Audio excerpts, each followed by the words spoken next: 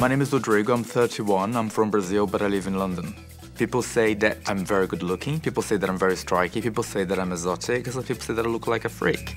But I'm much more of a happy man thanks to cosmetic surgery. And I'm just like a Peter Pan.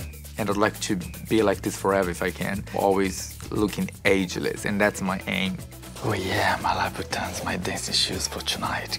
I'm a transatlantic flight attendant. I do have an amazing lifestyle. I travel the globe. I live in London. I shop in Dubai. I sunbathe in Miami. I dine in LA. I party in Las Vegas. I buy my collagen products in Hong Kong. I love going to India for spa treatments. I'm very lucky and very fortunate. I really don't take this for granted.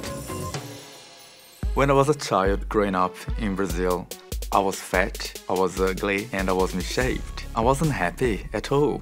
I knew that cosmetic surgery was available, but I was far too young. When I moved to England at the age of 20 years old, I found myself surrounded by beautiful people, and people buy what is beautiful.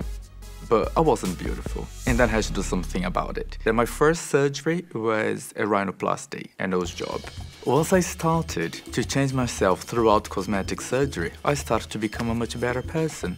People wanted me because I was happier, I was confident. And then I just carry on enhancing. I have my entire jawline reconstructed, 3 nose jobs. I have permanent fillers on my chin, in my cheeks to give more of a chiseled look, in my nasal fold and in my lips as well. Stem cells hair growth treatment. Silicone implants in my chest. I have had 4 liposuctions. I have the most perfect six-pack, and then I had my calf reshaped. I think that to date I must have spent nearly $200,000.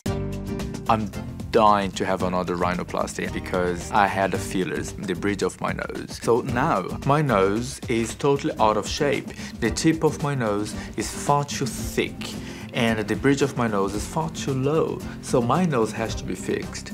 Basically, I was botched on the nose. I would like to have a thin little tip, like a thin, symmetric, delicate nose, and that's what I want. I just want to be the best that my body can allow me to be.